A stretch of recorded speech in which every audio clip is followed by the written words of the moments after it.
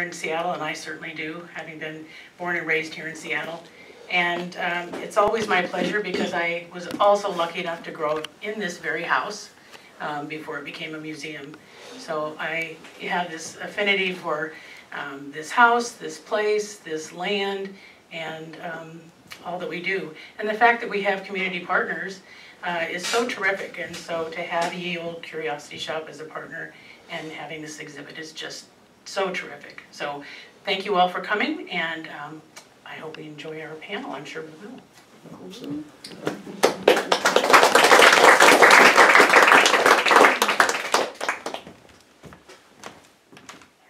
Okay, I get to have some fun here because I used to be a journalist, and I still, if I were to have a gravestone on the, it would say journalist. And so what we're going to do today, instead of making people make speeches, I'm going to ask some questions.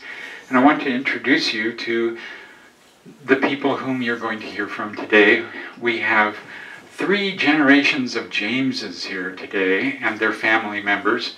We have Joe James, who is the grandfather, you are, but you're also the grandson of J.E. Joseph Daddy Standley, who founded the Ye Olde Curiosity Shop in 1899, but I also hear that it may have been 1901. Maybe we'll clear this up today. We have Joe's son Andy, and you're hands-on proprietor now. And then we have Neil, his son, maybe the future, huh? 4th generation. 5th generation, that's right, that's right. So, and then we also have Peg Boettcher. She's not part of the technical family, but I would say she's part of the family, of course. And how would you like to have a job where your business card says that your title is Chief Wrangler? I think that's the best job title I've ever heard of in my life.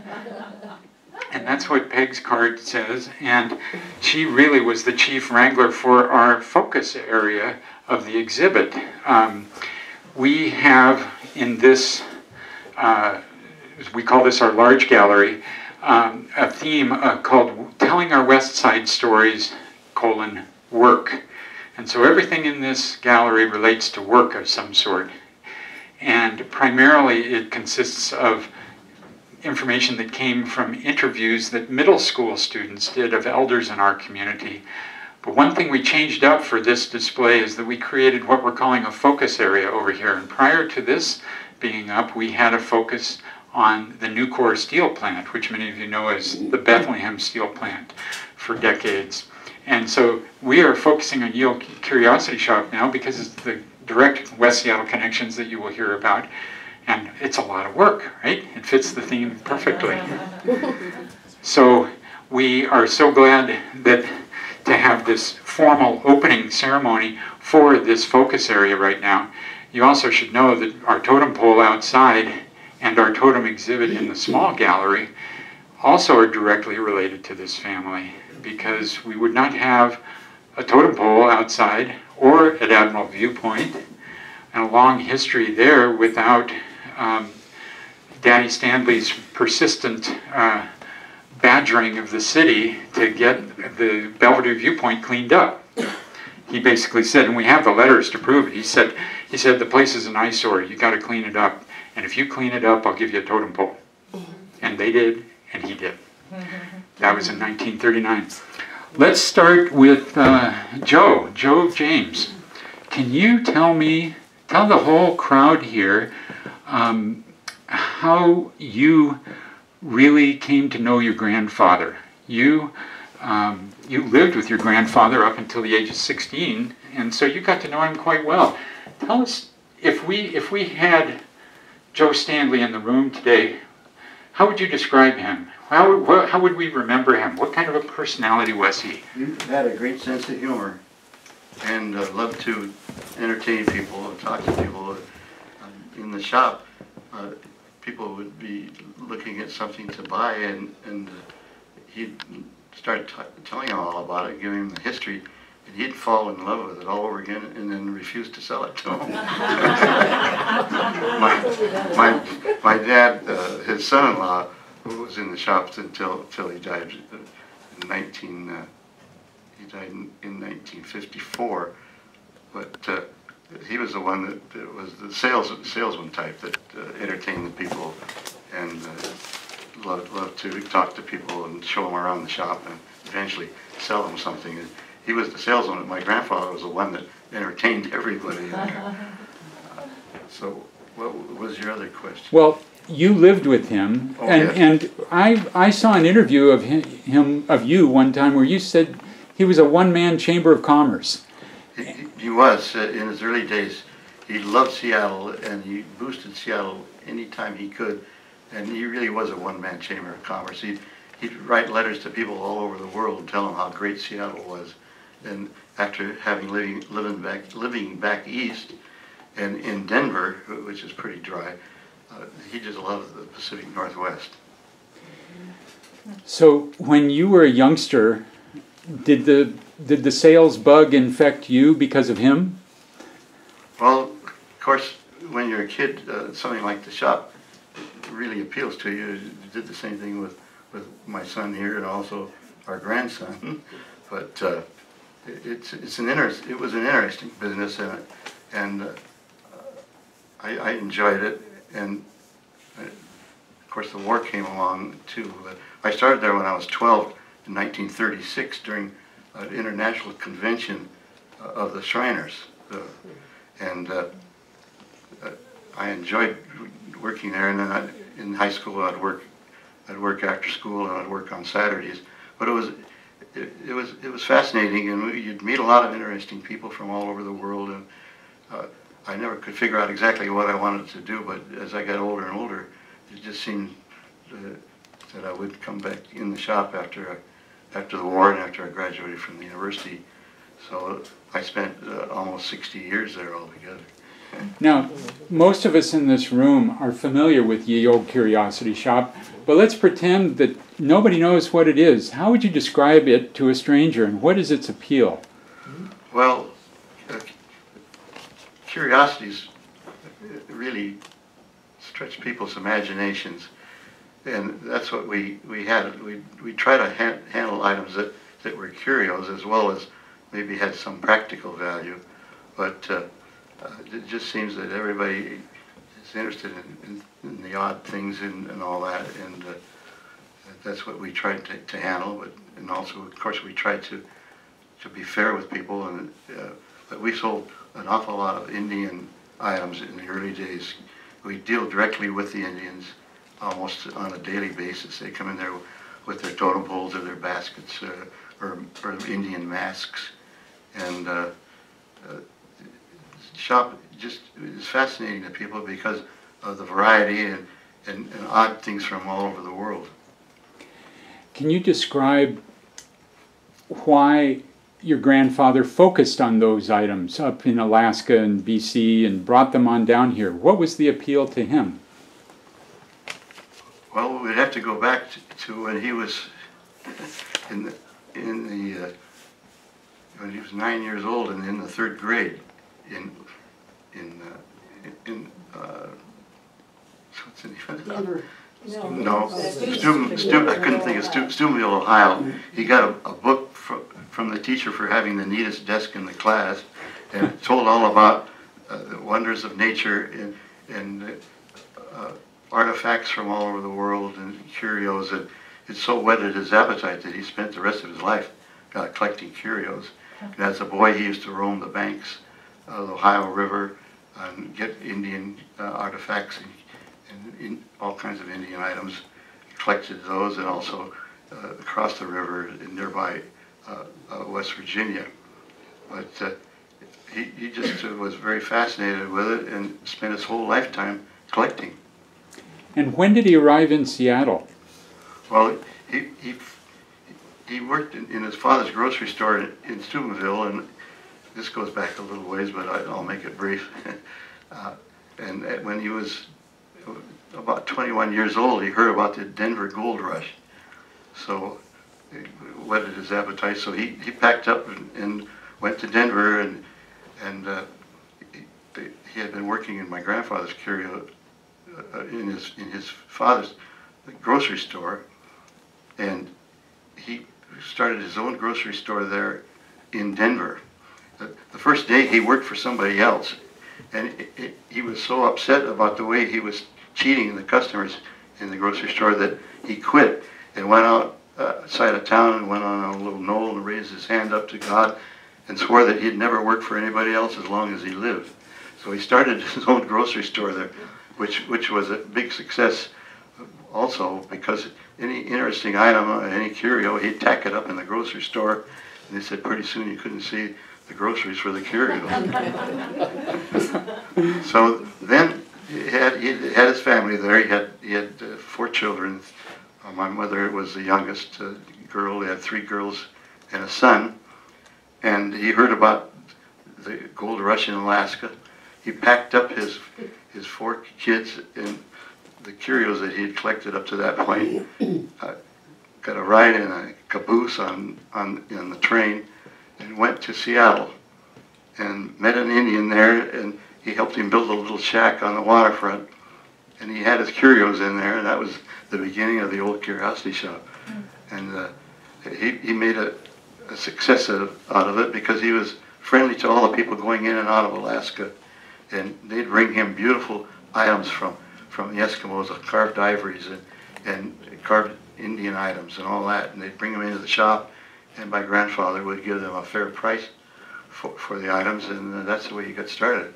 We still have Eskimo curios and Indian curios, but over the years it's changed a lot. You know, a lot of the Indians still carve totem poles, but they don't want to carve these small ones anymore. They want to carve something they can get several $100s for. And so it's kind of slowed up that part of the business, but he just made a success of the business because of his personality, and he treated the Indians with respect, and also he always treated the customers fairly. Now, there's a difference between being a collector of curios and being a business person and selling things. Did he collect these things with the purpose of selling them, or how did he determine what he was going to sell and what he was going to display permanently? Well, he of course collected things to sell, but sometimes he'd have an item that was pretty rare, and he would be explaining it to him, to a customer, and telling him about this item, and he'd fall in love with it all over again with it, and he wouldn't sell it. So, but he was there during the 30s, and of course we all remember the Depression. I mean, the younger people don't, but the Depression in the 30s was something else, and it was a question whether to sell things and survive or hold on to it and go broke. So my father was there, and his son, and the 3 of them ran the business, but it was quite an art to stay in business during that Depression, and they did. They survived it, but they had to part with a lot of things that they would have liked to have saved. But as you can see with all the things that we have there now, there's just so much that you can keep and so much that you have to sell. So that's how the shop survived over the years. We've gone through a couple of wars and a couple of depressions, and a real bad depression in the 30s, and the shop was able to survive. And we don't have anything that anybody really needs. I mean, it's not like you need food or clothes, but people have a love for the unusual and for curios, and they like to collect things. And we catered to collectors and to people that really appreciated Indian art. We've supplied Indian art to museums all over the world, all during the history of the shop. I want to get to the others as well, and you'll all have a chance to ask questions too. It's just not just me, but before we move on, I want to ask you, Joe, about totem poles. If you worked there you're saying starting at age 12, and you knew him through age 16, you experienced your grandfather's love for totem poles. Why was he particularly attracted to those, and why did he want to bring them to Seattle? He was very appreciative of the Indians and Indian art, and treated the Indians with respect. And totem poles were the one thing that were available in that part of the country, and we'd buy totem poles and baskets directly from the Indians, always give them a fair price, and that's what created his love, I think, for Indian items. One last thing, can you reach back into your childhood and figure out the first curio that really fascinated you in the shop? What really bonded you to the shop? Something that was kind of fun, that made you think, oh, I want to go back. Well, we had a lot of unusual things in the shop. We had a mermaid in the shop, and my uncle who worked in the shop was kind of a handyman. He rigged up a couple of lights in the eyes, and people would be looking at it, and they'd press a button and turn these lights on, and startle the people. But that was the one thing, and we always said the one thing in the shop that wasn't real, but it still fascinated a lot of people. So, Andy, you came into the business. I mean, it isn't a necessity for people in a family to stay in the family business, right? In fact, there are lots of dramas out there about people trying to break away from that. How did you get involved? What are your earliest memories of the shop? Well, I used to come down after school, in grade school, and sweep the floor or whatever, and I got into it just a little at a time, and I guess I just, over the years, I realized that I really liked going down there, and every time I thought about something else, I realized that I really kind of liked working at the store, so it just stuck, I guess. What did your classmates at school say about the shop? Did they like going down there with you, or were you an odd duck because of that? How did it work? No, I think everybody thought it was pretty cool. I probably didn't appreciate it as much as I did in later life. You know, you grow up with something and you take it for granted a little bit, but people appreciated it and kind of knew what it was. Yeah. Can you tell a story on your dad a little bit about some specific thing that he might have brought to the shop that his grandfather didn't? In other words, how did this add or change over the years in your dad's hands? Well, I suppose, I guess I would think maybe one of the biggest things is Sylvester, our mummy. Describe that a little bit in detail. Everybody knows Sylvester. The story we got was that he was found in the Gila Bend Desert in Arizona, and he was shot and perfectly preserved within 48 hours. And in later years, we've had him studied quite a bit, and we find that the timing's about right, and that he's certainly real, but he was actually preserved intentionally with arsenic. The people that examined him said that he's the finest example of an arsenic mummy they've seen, which arsenic was a very common preservative around the Civil War time, and so that's probably the biggest deal. We're so known for him over anything else. And who brought Sylvester into the store? Well, my father did. Can you hand the mic back to him and ask, how did that happen? That must have been a big decision of yours. Well, a lady called us from down in Arizona and said she had this mummy, or this mermaid, or this mummy, or whatever, and it sounded a little bit fishy to us, you know. And we've had a lot of odd things offered to us over the years.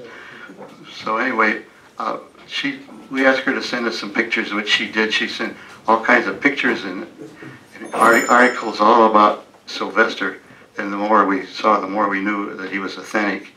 And we ended up buying him from her.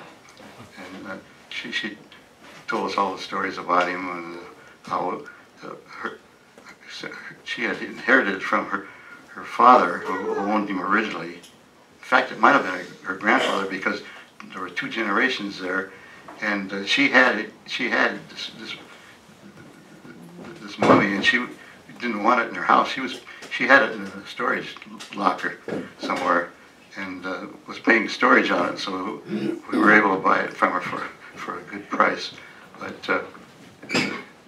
he has been a fantastic experience for people to see from all over the world. He's the most we've had these two people come in that do mummies as a living out of the big university back east. And they Quinnipiac, that's the word, thank you. Quinnipiac University.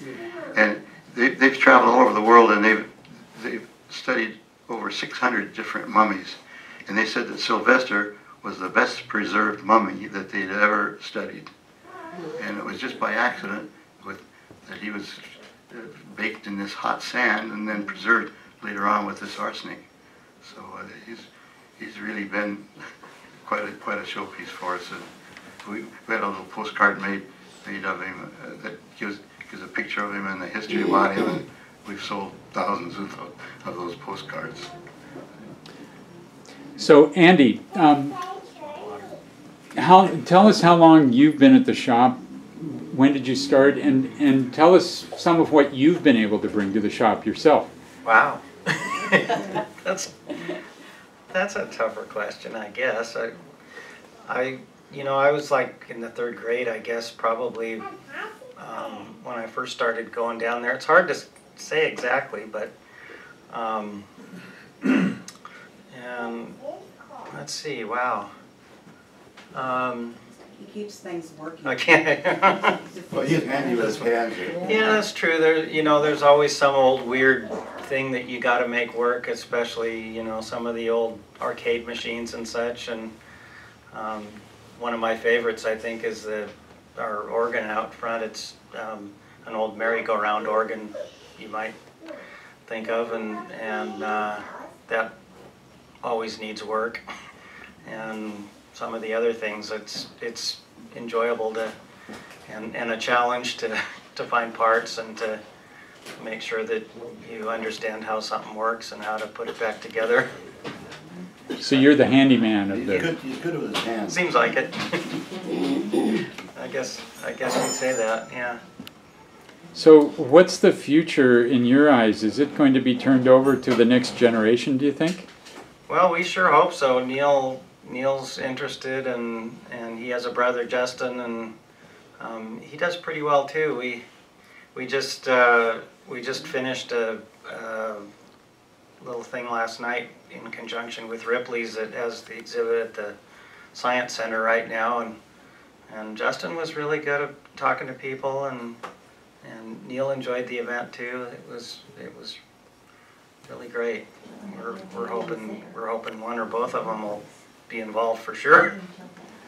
So let's move on to Neil briefly. Neil, how long have you been at the shop, and do you like the shop? What do you like about it? Well, I started working at the shop when about 10 years ago when I was 14, and I've been at the shop ever since. Like, just doing, when I first started there, I was doing stuff like putting shop stickers on things or pricing things in the warehouse or whatever, but I love going down to the shop and the fact that no matter how many times you go in there, you can find something you've never seen before in some corner that you have no idea what the story on it is or what it is, and it's just, there's so many interesting items everywhere. It's really great. Can you talk a little bit about the place of this shop in the city of Seattle? What role does it fill for people? I mean, I don't think there's another one, is there? Well, it's a great place to go. Like, I hear a lot of people saying that they always, like, whenever they have family that come in from out of town or whatever, they always take them to this place. It's a place to go and see things, and everybody from little kids to adults can, like, be mystified at something that's in there, and there's stuff for everybody to see and to think about. Leaves you with questions. Well, great. Peg, could I ask you to take the mic now? And could I ask you also to move over to the display? Because I want you to walk over there and point out some things that people ought to see. Everybody, Peg Boettcher is the the hands-on genius of this display. And when I say genius, I'm not trying to exaggerate, because this display in a very tiny amount of space really closely approximates the feel of the shop. So can you kind of, for the audience, can you kind of go around and point out what you tried to do with this space to recapture the feeling? Well, the poster behind me, which I don't know if you can see very well, but I started with that. I've been looking at that since I started working at the shop 10 years ago. This is what it looked like back in the day. Every single inch of it was crammed with curios and oddities and strange things, and I love that look. It's the kind of thing that people think of when they think of a curiosity shop. It's just filled with odd things that make them wonder, and everywhere you look, there's something of interest. So that's the kind of look. When I first saw this shelf here, and Clay and Sarah actually pointed out that it would be a great way to recreate some of the look of the shop, is fill it with some of the things that you would find, back in the day.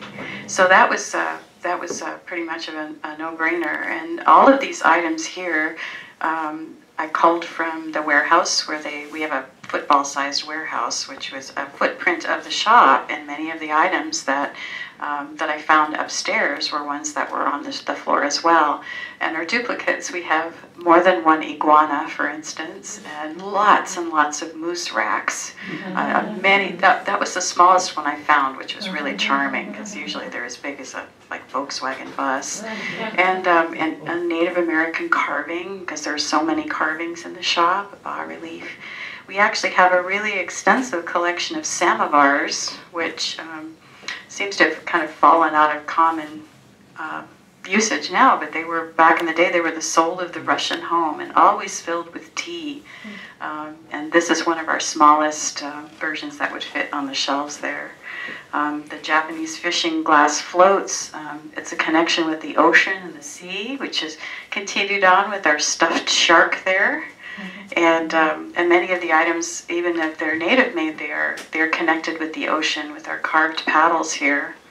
I have one that is carved by a Native American, and then there were a number of people that were carving in the native style that did not come from that tradition, but admired it so much that they spent their lives, like Harvey Kolonen, carving in that style.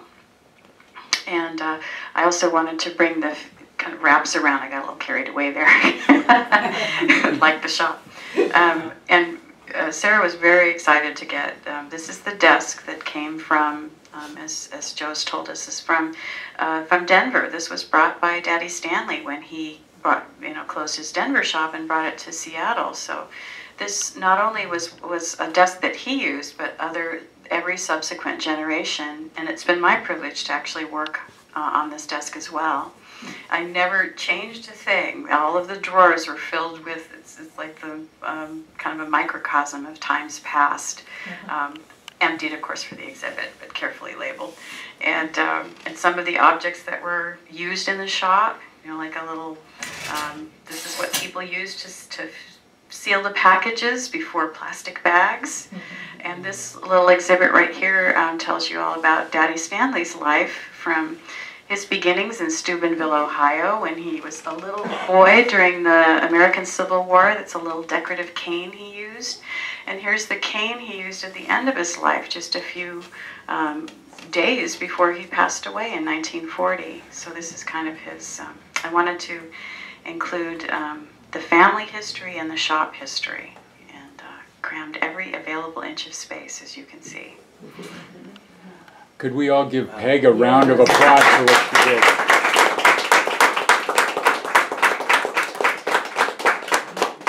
did? She did a great job. Didn't take a breath. For sure. So before we open it to your questions, everybody, Joe, could I get the microphone back to you for a few seconds? I want to bring this back to West Seattle. You obviously remember a lot about the Standley home at California and Palm. And it still stands today. It's going to be the focus of our home tour next spring. And I would like you to just tell us what you remember about this house. I mean, Joe Standley didn't just keep all of his stuff at his shop. He called this home totem place, and there were things all over the yard. Tell us about this home. Well, he had about, I think it was about 17 totem poles in the yard altogether.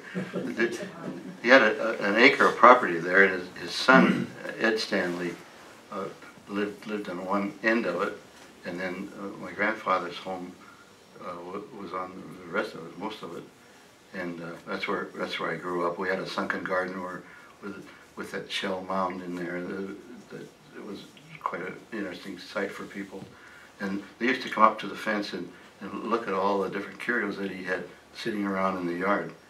Couldn't do that very well today, I think. I don't know how long they'd last, but anyway, if he thought they were interested, he'd invite them into the yard, and the next thing you know, he'd invite them into the house. So my mother never knew who was going to be coming through the front door, but in his house he had a collection, a beautiful seashell collection. He had a miniature collection. He had an Indian collection. He had all the different collections in the house as well, that kind of an overflow, I guess you might say, from the shop. But people were interested in it, and the sightseeing buses in the old days that stopped there and let people out to come up and to the fence and look at the yard. I understand there's a 3-story house in the sunken garden at this point, but he had a little miniature log cabin there, and he had a tea house that he built for his daughter, my mother, back when she was 18 years old, and it was a beautiful, authentic Japanese tea house. So later on, they converted it to we put cedar lining in there, and I had a little den myself, except it didn't last very long. My mother got ill, but they isolated her out in this place, and in 3 years she had cured tuberculosis, and in those days that was really quite a feat, because a lot of people, once they got it, that was it. But she liked it so well out there, we could hardly get her to move back into the home after she got well. What made it fun to grow up in that house? Well, we had a lot of fun. I had a basketball court in the back end of it, and I used to roller skate all around the house and down Palm Avenue, and we had croquet set there in the sunken gardens, and we had a lot of things in there that would be interesting for kids to play. Tell them about the playground being voted the best one. Well, they used to have a playground contest in Seattle, and they would judge people's homes as a playground for the kids and what they did.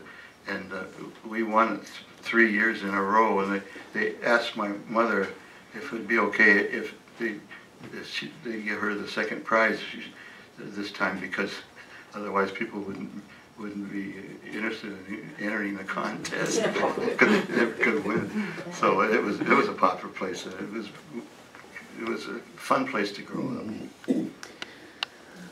Okay, I'm sure that there are some questions in the audience people have had for their whole lives about the Curiosity Shop or anything behind it. This is your chance. You've got the horses' mouths right here. Oh, how about the colored masks? Oh, the colored masks, Peg. They come from where? They're a gentleman who's... Joe, could you pass the mic? Oh, shoot. Thanks. Yeah, the question was about the carved masks in the corner there. They are made of alder. They're contemporary. They were carved, how long ago, Tammy, was that? Do you know? You've had them in the... about 12 years ago or so. I wanted to use a representation of items that we're still accepting and selling current work from folks. These were carved all by the same artist, who I believe is of the Tlingit group. Yeah, and so... They're very attractive. Yeah, that's many people who visit the shop, even if they've never been to the area before, they always are really taken with the art, and that's one of the first things they say is how beautiful it is, how powerful and colorful. So I thought it was necessary to, provide a little glimpse of that, in this exhibit. Other questions? Oh, and also the plates. Are those contemporary? Can you repeat the question? Yeah, the question was if the plates that are on exhibit next to the carved masks are contemporary. They span the history of the shop. The shop was always interested in providing interesting souvenirs for people who were visiting Seattle, and so the first plate was actually from Daddy Standley's day. I believe it's from about 1917 or so, and they go down through the history of the shop. They add the Space Needle is in one of the plates, and the very last one was painted. That's contemporaneous. That's something we actually sell in the shop today. So I wanted to, because we've had 115 years of selling souvenirs and creating them, that was also, I wanted to represent that as well. Other questions? I have one. Well, I have two actually. When did Sylvia come to the shop and how did she get there? Well, we had Sylvester on display there, and you created... Joe, could you start off and explain who Sylvia is? Sylvia is a full-size mummy in a glass case, and this gentleman came into the shop and he saw Sylvester at that time, who is this full-size mummy in a glass case, very wonderfully preserved. His mustache and the hair on his body, he's perfectly preserved. And we mentioned that earlier, how this happened with this chemical, with what? Arsenic. Yeah, with the arsenic.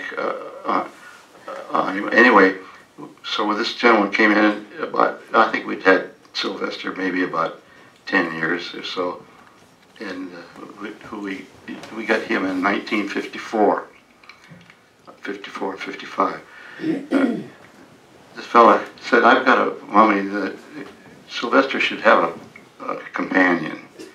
So he said, I've got a female mummy that I would part with if you were interested. So she's not very pretty. But she is a mate for Sylvester. We finally worked with him, made a deal, and we bought Sylvia. So has been displayed on one side of the back door in her case, and Sylvester is on the other side, and that's how we happen to have her. But as Sylvester was found in the Gila Bend Desert, Sylvia was found in a grave in Central America, where they were buried in the ashes and all that, and just slowly dried out, which really preserved her. So we thought, well, maybe it'd be nice to have a mate for Sylvester, so that's why we got Sylvia. Yes, go ahead, Mr. Hosterman. Thanks, Clay. I understand that the shop is currently closed due to the redevelopment of the waterfront and so forth, but when do you anticipate that it might be open again? Are they preserving it the way it was? How did they treat you in this transition? Well, they've treated us pretty well. Eddie could probably testify more to that. They've been involved with it. It's taken us a long time to move everything out of there and out of the warehouse. It's been a real job.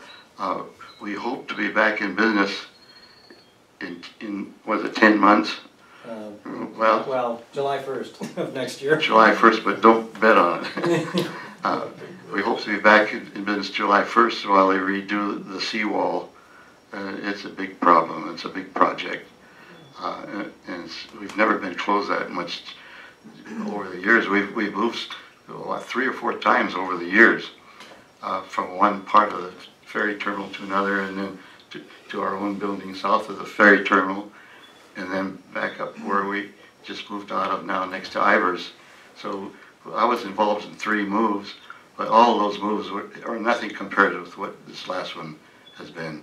And I feel sorry for the kids having to go through it, but we hope when it's all over that we will have a space outlined for us on the same ferry, or on the same dock, which is where Ivor's restaurant is, will be too. They had to close too. So it won't be quite as big as we'd like, but if we operate intelligently, we'll be able to make a go of it there. But we'll be on the same pier. Clarify that. Pardon?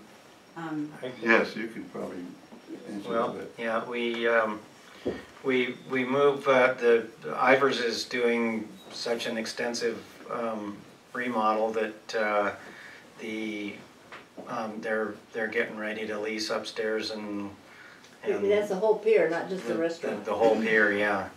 So we actually moved back into the space that we're in presently in July, and then after the first of the year, they're building us another space a little further back on the pier, which we will move into at that point. A third time.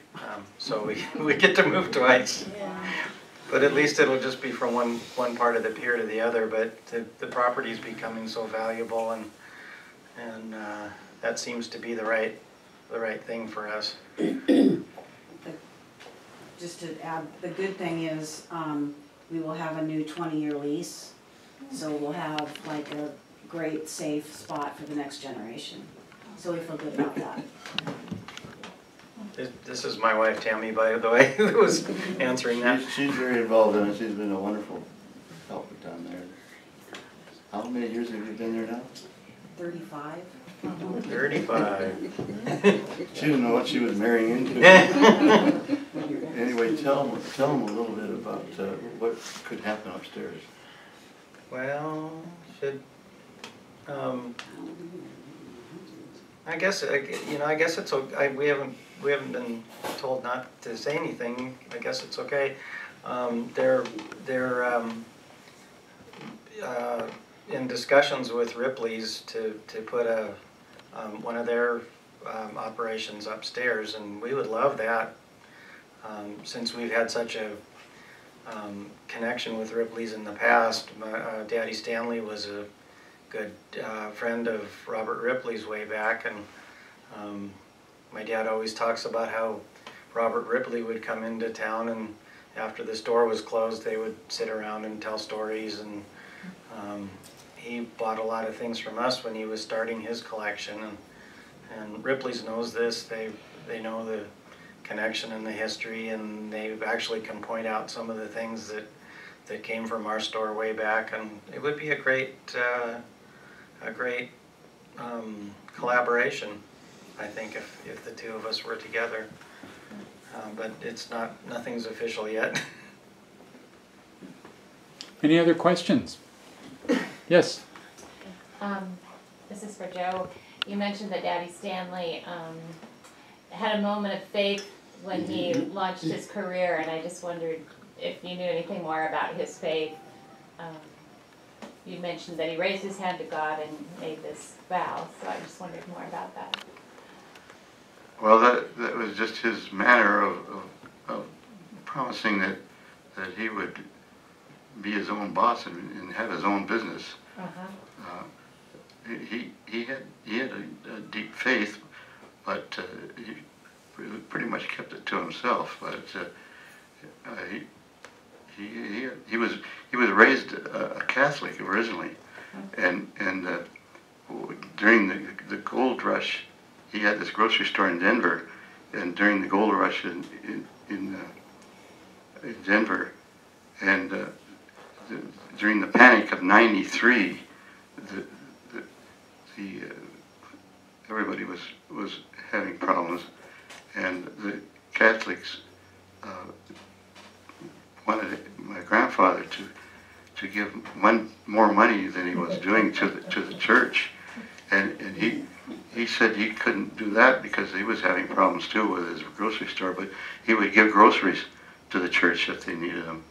And no, they wanted the cash, and that kind of turn him off a little bit on his religion. But he was very fair and treated people the way he wanted to have it treated, and because of that, he made a success. It was a big surprise to me how he could come out here to Seattle and open up a little shack on the waterfront in the early 1900s and make a go of it. He had to be well liked by people, and he treated people fairly, and these people would bring in these wonderful curios out of Alaska, and he'd give them a fair price, and people appreciated that. That's why he was able to survive. Thank you.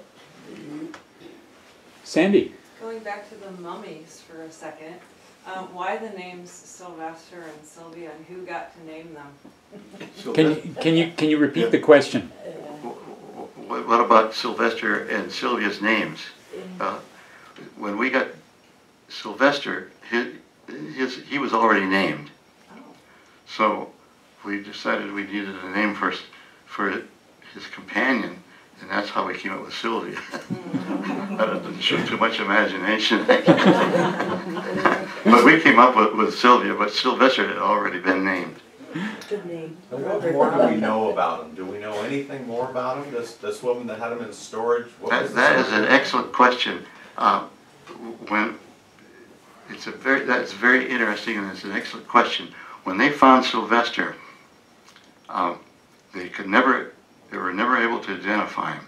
They thought it would clear up some murder mysteries and all that, and they realized that he apparently had been wanted by the law, and he had stayed away from him because he had buckshot in his face, and he never went to any doctor to have that removed. He died with that buckshot in his face, and he didn't want any notoriety about it apparently. But they were never able to identify him. If they could, we probably wouldn't be able to have him, and somebody would have claimed the body. But that's a good question. And how did the lady, how did she acquire him?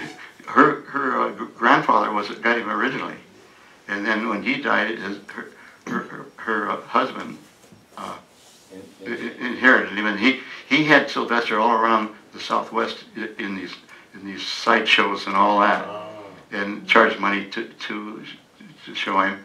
And they also said that they had him back in Washington, D.C. for almost a year to do all kinds of experiments on him and all that. And a lot of people wouldn't believe that he was real, but he not only is real, but they found the buckshot in his shoulder where he was shot. He was on a horse apparently, and they shot up at him, and they found the buckshot in his shoulder when these two fellows came out here from Quinnipiac University. They've been out here twice and did all kinds of Then they took him to the hospital. Yeah, we took him to the hospital. I rode with him up in the ambulance to the hospital, and they did all kinds of experiments in all kinds of things. And did they say how the grandfather found him? I mean, even back then, they just thought. Well, they found him. Apparently he had been buried in the sand, and maybe some kind of a storm had uncovered him. But that's how the grandfather found him originally, and he apparently thought this would be a great show for the sideshows around the area, and charged admission to see him. We're a little unclear about the exact stories because you know, some of the things don't quite add up, and these people have done more examinations, and even though they know he's real and everything, they're questioning whether or not some of the stories were possibly made up for the fact that they were taking him on the road, and you know, for people to part with their nickels, they had to create a fantastic story that would entice them to do that. Tell them that these people were associated with the National Geographic. And yeah, the first show actually was the National Geographic for when they first got their cable channel, and that was called the Mummy Road Show. Half-an-hour show on TV. And yeah, that was a half-hour show.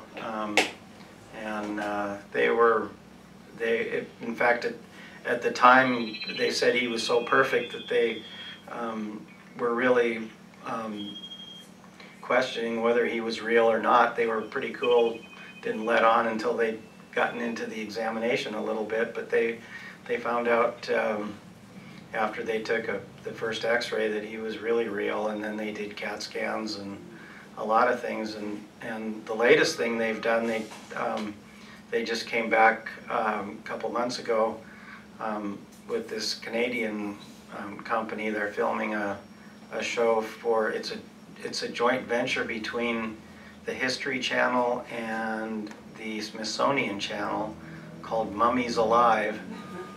And this one's going to be an hour show, and they did some more medical studies, but the focus is they took a lot of filming, and they intend to animate him and bring him to life and show what it might have been like when he was living, and how he possibly could have died, and tell his whole story and what the world was like at that time. It sounds really interesting. What's that to? I think it gets aired. They're telling us sometime in June, maybe next year, which is pretty close to when we reopen, which is kind of nice too. But anyway, that's what we know, and they keep. Seems like every time they learn something, they bring up another question, and they're not anywhere close to any kind of identification as far as we know. Are they taking any DNA? No, well, they addressed that. They said DNA is great if you have a lot to compare it to, and goes back so far that they could take DNA, but it probably wouldn't do much. They've done enough studies to know that he was Caucasian and a few things, but they were quite certain that DNA wouldn't do much of anything. Be a futile thing. Well, are there any other questions? On behalf of our organization, on behalf of Sarah Balinson, our museum manager, who couldn't be here, she's got the October cold bug. On behalf of everybody connected to us, thank you very much for coming today, and please avail yourself of the opportunity to have some one-on-one conversations, and thank you all for being here today. Thank you.